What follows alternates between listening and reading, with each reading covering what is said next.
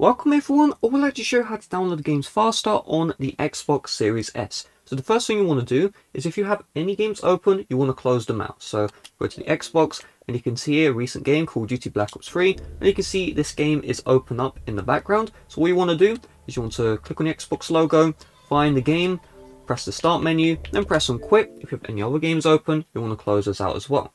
Also, you want to click on My Games and Apps, and if you have any games inside of the quick resume, you just want to navigate to those games. Now, in the games I can't show you, you just want to click on the start and close those apps from the quick resume as well. That will essentially make sure that no games are using up data in the background. Next, what you want to do is you just want to make sure that you're using an Ethernet connection instead of Wi-Fi. The main reason why, this may sound cheesy, but if you're far away from your Wi-Fi network, then that means the signal strength is going to be lower, therefore your total speeds are also going to be lower. So if you can, try and get an Ethernet cable in. If you can't, move on to the next step. So the next step is what you need to do is you need to make sure that anyone else using the Wi-Fi network stops using the Wi-Fi network. The reason why is because if someone else is watching Netflix, that is going to congest the network, right? Let's just say your network is 50 megabyte a second and someone is streaming Netflix at 30 megabyte a second. That means you only have 20 megabyte a second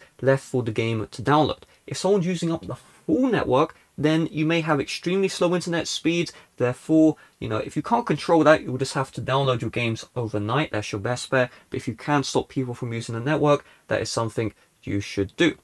Another thing, if you can't control the people, congesting the network, let's say, the reason why your internet is slow is because of other people, not because you can turn off your own devices. What you can do is you can get your phone, set up a hotspot, and then once you set up a hotspot, go to settings, and then general, network settings, and then set up wireless network, and then connect to your personal hotspot.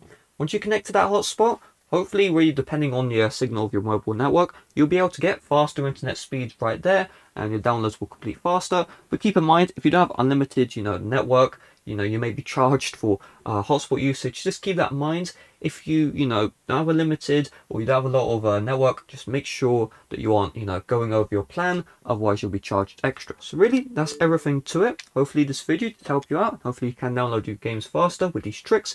If you did, make sure to leave a like, subscribe if you're brand new. And yeah, thanks for watching. See you guys later. Bye-bye.